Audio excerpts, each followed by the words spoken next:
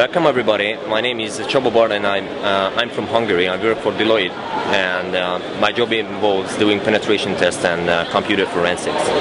I will show you a rootkit. By the way, we are at the HackerHalted Miami 2010. I will show you a rootkit that supports all the major 32-bit version of Windows now, and it including Windows XP, Service Pack 2 and Windows 7. I will show you the DCOM options the rootkit supports now, and the first thing that I want to show you is that I'm now logged in as a regular user. In order to prove it, I will list the members of the administrators group, and as you can see, there's only one member there, and this member is the administrator. So this means that test user 1 doesn't have administrative privileges on the server. So next step, let's try to gain administrative privileges. I will use the -PGS option of the rootkit, and I have to pass the process identifier of the command prompt I'm now using, which is 2204.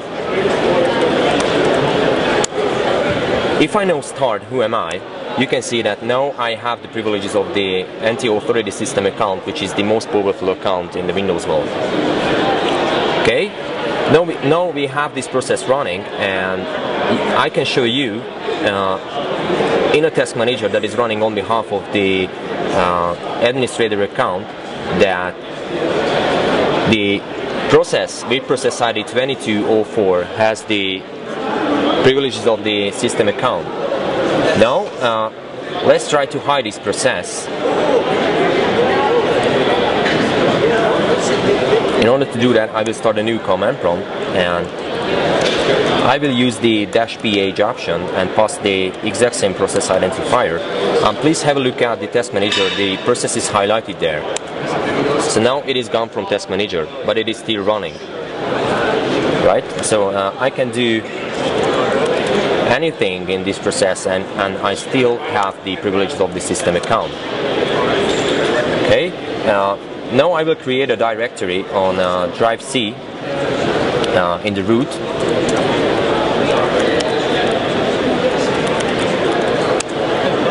You can see that it is here, and I will try to hide this directory from the admin.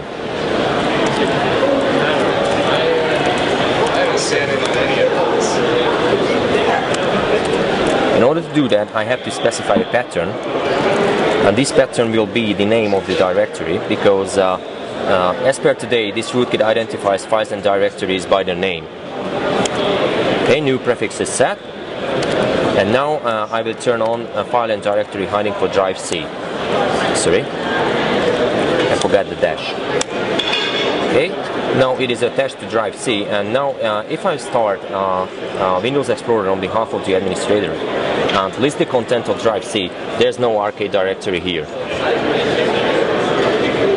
You can list the status of file and directory hiding as well, and you can use the -FLD option for that. And you can see that this rootkit supports drives that are mapped through RDP, and it supports physical hard disks. Okay. Next up, turn off file and directory hiding, which is done as easy as that. It is now turned off, and if I now hit refresh here,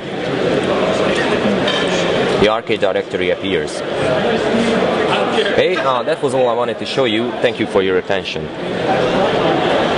Here is the contact info in case you have a question. I can be reached on these two email addresses. The first one is my private email, and the second one is the email account I have at my company.